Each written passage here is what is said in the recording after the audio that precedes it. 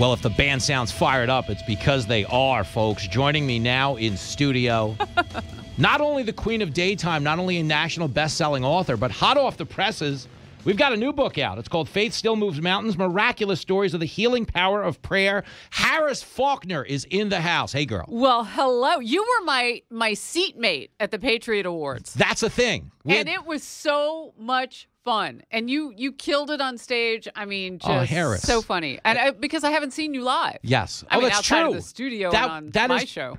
But that's true. That was actually your first time watching me do stand-up. Yeah. And I got to be honest, I was slightly distracted. There was a woman at the head table in a yellow dress. Do you know, it was so funny because the Patriot Awards, as I said on stage, it's the Oscars with camouflage. Okay, we're saluting a lot of brave, heroic men and women. I wear my camo on the inside. Oh, girl. So Harris is at table And I one. had a 3-foot-long ponytail, so I was really throwing some people off. It was so gangster. But for me, selfishly, I loved it because I was sitting next to you, and you get so much camera time because you are a human parade float. So I'm just sitting at the table. I'm just like, she actually has a person who throws lollipops behind her as she walks down the street. It's hilarious. An actual parade float. But I got so much screen time just by sitting at your table. It was a win for me. How did I just get turned into Charlie Wonka? Whatever, you got there are moves. candies being thrown behind me. Listen, you've got moves. Really quick, we have so much substance to get into, but you said something to me. You're doing a digital book signing in the Villages. Is that where this is? Or explain this to me so I don't screw it up. The Villages.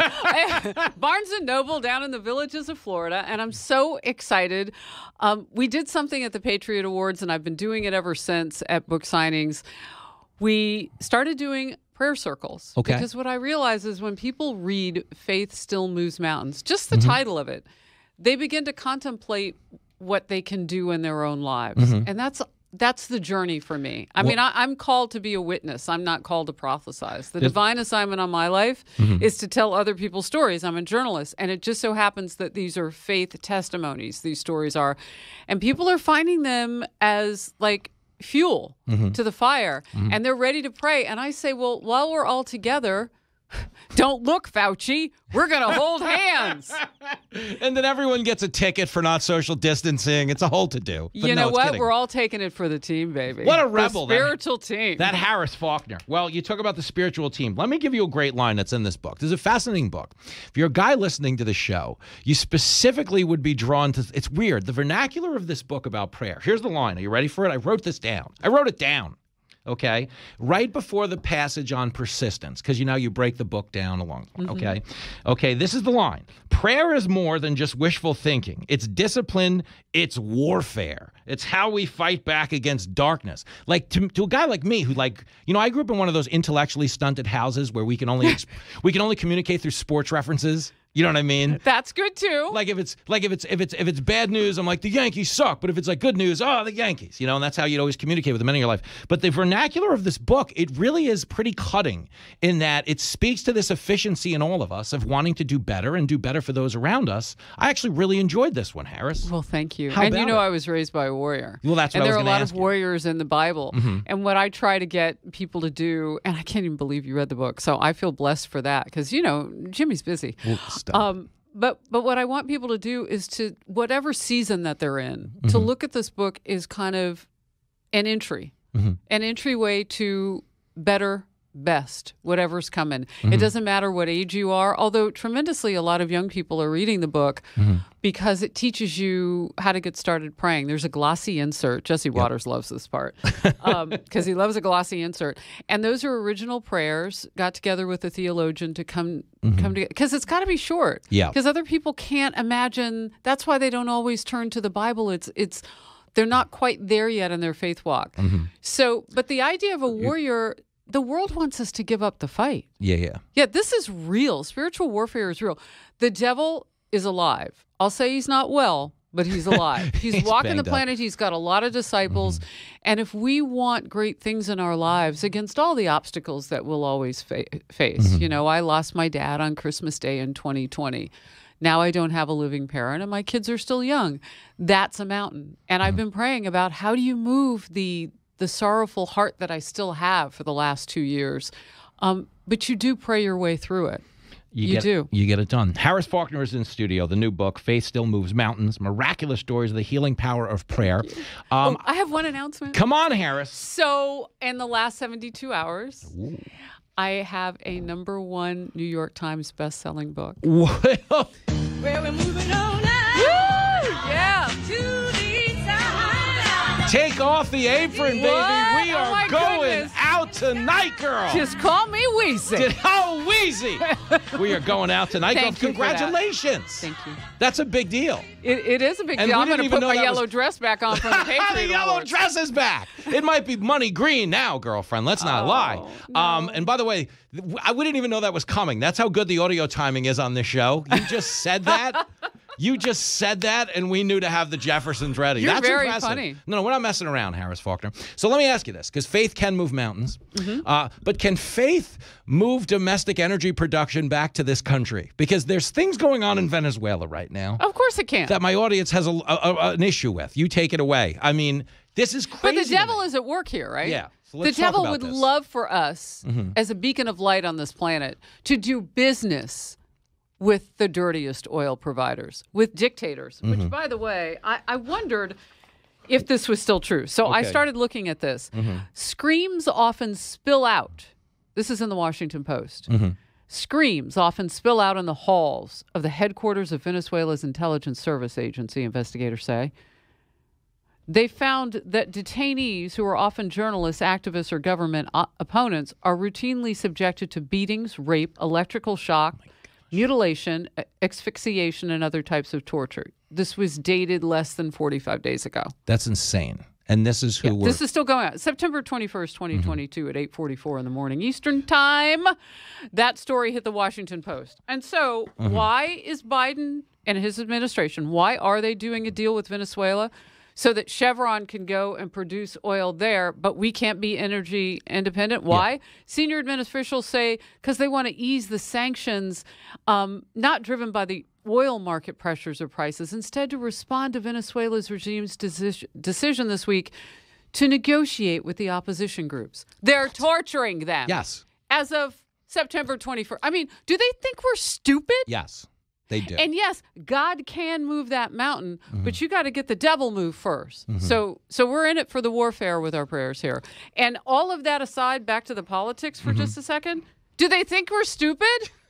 They do, but they do think we're stupid. That's the problem. Why can't we do what we can do here, Jimmy? Well, the frustration is, I think, for a lot of people, that there might be good intentions behind the green energy movement, but those good intentions are the vessel through which they're traveling. But they're drinking. Yes. There are people that don't understand the energy market or don't understand the economy, because there's no world where we can get out of bed and do this without fossil fuels probably in the next 200 Fact. years. We can't. So, Fact. But knowing that's the starting point, we're just pretending from here. And if we're burning fuel cleaner in this country by outsourcing it to other countries, what I always say is this is like, the mafia doesn't get their hands dirty. They cut a check for somebody else to do the deed. That's what we're doing. This is an AC/DC song, Dirty Deeds Done Dirt Cheap. We're having them produce this energy, but then what does it cost? More energy to get it back into the country. So all these clean energy people, maybe they are good. Okay, maybe some of them are good. Okay. Well, but not everybody is of bad. course. But that doesn't mean they understand. At which point, if you're in a bar and your buddy's acting up, you got to go get him. You got to go get him. Is this segueing to Alyssa Milano? Oh, it's coming! She's so good at this. You should have 2 shows. Harris Faulkner. I do. I know. I'm aware. I'm on one of them tomorrow. Harris Faulkner's in studio. So Alyssa Milano over the weekend. So great. I love a celebrity virtue signal more than anybody. I like people who read. Yeah. Well, there's that. Well, you're out of luck here, but stick with me. No, I'm kidding. We'll get there. So Alyssa Milano over the weekend announces to the world that she's traded in her Tesla for a Volkswagen because Elon Musk is empowering Nazis by allowing free speech on the app, at which point she is quickly educated about the fact that Volkswagen's origins aren't the best origin story when it comes to World War II and their involvement with the Nazis, which was kind of funny. And I think she was on the wrong end of a ratio of about 98,000 likes within the first hour. That's pretty crazy stuff. But what I find fascinating is we've turned a lot of politics, Harris, into a branding exercise. And branding meaning it reflects well on you personally in your social circles to say, hey, I care about the environment, or I care about people, or I care about injustice. But there is, as you just said, so much injustice behind the green energy movement, whether it's Venezuela torturing people or us getting solar panels that are made in the Uyghur province of China where they're produced by slave labor. Heartbreaking, I mean, but that's what we're doing. Those are facts. So it's good branding to say I support green energy, but if you look just an inch below the surface, there is so much human injustice. So how did branding in that sense also how could it be coupled with I know nothing? I don't read. I don't study. In fact, I'll just tweet with no knowledge. It's sad, but that's most of what's out there because it's the convenience of this. In social media, again, it's not so much about getting It's the judgment of this. We're being judged for knowing the difference between cow patties and chocolate cookies. Well, there's a line in the book, okay, that really does apply to what we're doing in politics. I'm just going to bounce back and forth. Early on in the book, you talk. I've never had anybody do this. Hey, yeah, everybody it's usually a faith book. I know. Everybody usually just reads the jacket and moves on with their life. No, Harris, if you're going to come by and talk about your book, we're going to read the book and discuss it. He read it. There's a line early on where you talk about everyone's individual faith journey and how it's all IKEA furniture and that there's some assembly required. Look at you quoting. You didn't even read that. You just said that from your brain. Girlfriend, I'm paying attention, okay? But stick with me now. I find that so fascinating because I think in this day and age that overlaps with everything, not just your faith journey, but your political journey. Because what are we discussing? There's a lot of people out there that didn't build the furniture. They just want the credit for being like, hey, I bought the mom, or whatever the dresser's called or the Kursk or whatever it's called. But they didn't bother to build it, so nobody knows what they're talking about. And wow, it's a fascinating. I'm taking you on the book tour. I'm saying, Villages, I'm coming back. I'm coming back to see the ladies. Oh, they would love that. That's your demo, baby. We had a nice time my at the mom Patriot thought you were Awards. cute. Oh, hold on. Get her on the line. We got to talk about this. Well, she's deceased. No, but get anybody. So it'll be a very long line. Okay. But no, it's interesting because not knowing and going to find your faith and tapping into prayer and tapping into the Bible, that's your season and God meets you right there. Not knowing and jumping into the world of Twitter is not reality, and it requires that you know some stuff. Because when you don't, then you find out that the company that you traded your American-made Tesla for was started by Nazis under the German Labor Front, which was Hitler's. And then a year later when I don't know what they figured out, but they decided to call the company the People's Company. I'm not really sure what was going on there. Maybe somebody clued them in. But how could she not even think, I'm going to trade in an American-made vehicle, Alyssa Milano, and then I'm just going to throw out all directions in life, like IKEA furniture. Just throw it out and wing it and go out and buy the one car that, for this reference, should not have bought. No, in the assembly required version of that tweet, she did not bring an Allen key to the phone. Wow. We are like the sober. We're going deep. Faith Still Moves Mountains. This is a sober hit, the book. Oh, my goodness. Faith Still Moves Mountains, Miraculous Stories of the Healing Power of Prayer. I'm going to throw two at you that blew me away. Okay. Really quickly. One of them is about the horrific movie theater shooting out in Aurora, Colorado during a showing of the Batman movie. The mom was amazing in where that. the mom hovers over the kid. The mom goes into prayer and says she assumes she's going to die, but has somehow made peace with the scenario because I guess prayer had just leveled her out. When you hear stories like that, because that's the stuff to me that's the most powerful, because it's in a situation of absolute helplessness where you actually feel like you've somehow helped yourself. And that's where I think this book is really empowering to people, even if they're on the fence about religion and the role that faith plays in shaping who we are. That's a really profound moment because it's not a person saying, it's all going to work out. It's just a person, thanks for the memories. It's a captain going down with a ship who miraculously winds up not going down. But and it's also a person who's not saying, I give up. Yeah. I give this to God. Ernestine in the prayer closet. Yeah. All of those houses along her block in 2019, Lee County, Alabama. I believe former President Trump went there when this outbreak had happened. It was so monumental at the time. 3 years ago. But when she survives, broken hip from the twister outbreak, she survives inside a structure that's wet and worn from all of the rain and wind and everything. And when the EMTs show up, she's screaming, "Thank you, Lord. Thank you." And she said she prayed, "Thank you for the life you've given me. And if it is your will, thank you for what's ahead while she was surviving the storm. That is mustard seed faith that we talk about. It's indestructible. It seems tiny, and then it grows to where we reach God with that faith in just a moment's notice. But it is his timing. Yeah. And you're right. It doesn't always mean that you survive or that you come out, the way that you want to come out of something. Mm-hmm. But the storm is important. That's why you pray in life when things are good before the storms come. Right now, I am bowled over that you would read anything in my book. Stop it, Harris Faulkner. I feel so blessed by that. I know you're raising a child, a teenager, like I am, a couple of them. Mm-hmm. And when they see us do the things that foundationally work, mm-hmm.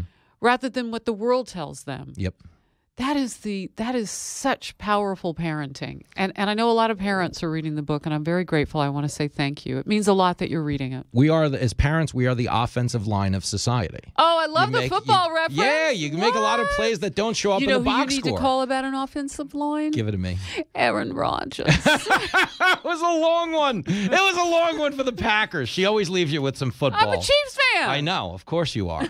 Big day for Harris Faulkner and the high-flying Kansas City Chiefs. The book, Faith Still Moves Mountains, Miraculous Stories of the Healing Power of Prayer. Read it, call in. You can discuss it with me. I'm pretty well-versed at this point. I'm like your second-string copy editor at this point, but it was fun. Can I ask you a quick question? Mm-hmm. We talk about like the prayer closet, places to pray. I always say you need a time, a place, and to be alone every day. Doesn't have to be fancy. Doesn't have to be a long time. Where do you like to pray? For real, it's usually two places, okay? One is just up at night, just talking about things. Yeah. There's a lot of gratitude in my life. Mm-hmm. This is the other weird thing I do, and I'll do this in 30 seconds. Uh-oh. I pray for random people. Like I just pass them on the street. Do you And I'm really? like, hey, could you help that chick out? She's a mess. Or she looks like she's having a good day. Make it better. Or that guy, or this guy. You're an intercessor. Is that what that is? Is that what that's called? Yeah. It is. And a lot of times people say, girl, I'll pray for you. And they don't, because they don't know that it can be just as simple as what you described. In the words of the Red Hot Chili Peppers, just give it away, give it away. Well, I wasn't going there.